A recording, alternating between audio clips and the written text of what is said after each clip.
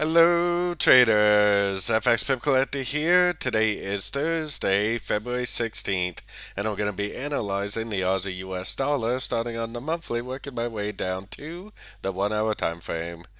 So on the monthly, as you can see, we've definitely been going up very strong. It still looks to me like we have three waves up and then three waves down. Usually that will actually lead to another three-wave pattern up, which may or may not take out the high of this previous ABC before it makes another attempt to continue the downtrend. So let's head down to the weekly time frame. Weekly time frame, I definitely already see a three-way pattern here, so we definitely got to keep that in mind. And this very easily could just keep on going down from there. But looking at the US dollar DXY, it still makes me think that this is actually going to be an A, B, C, probably a B, and back up again for wave C, like I was showing on the monthly. Probably an A, B, and C before it ends up making another push to the downside. So let's head down to the daily.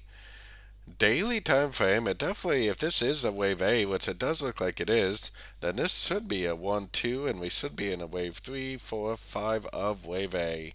Eventually going up to make a B and then down again to make a wave C.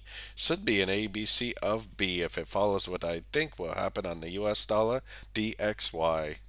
So let's head down to the 4-hour time frame. 4 hour time frame is where you can actually start to see that this is a trend back here, series of lower lows, lower highs. I still think it's possible this is a 1. This looks like three waves up, three waves down, and then three waves up again, making what I think is a WXY pattern. Definitely respected the 50%, made a nice impulsive move down.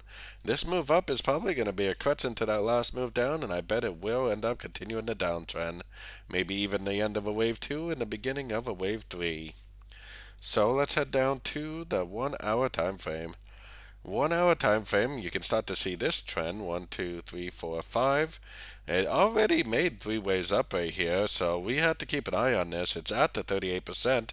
If it turns down, takes out structure, that's pretty much going to prove to me that the wave C is already over, and I will definitely be ready to go short for the continuation of the downtrend.